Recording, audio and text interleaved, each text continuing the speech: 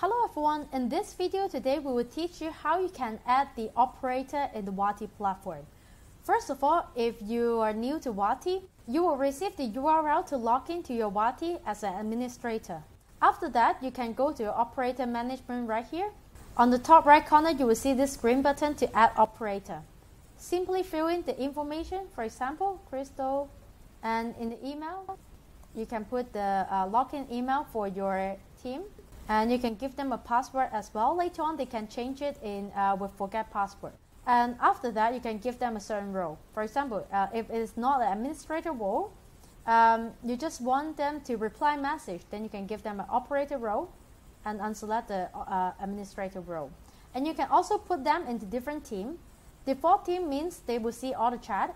If you put them in a certain team, let's say it's like a sales operator, then they will only see the message route to their team.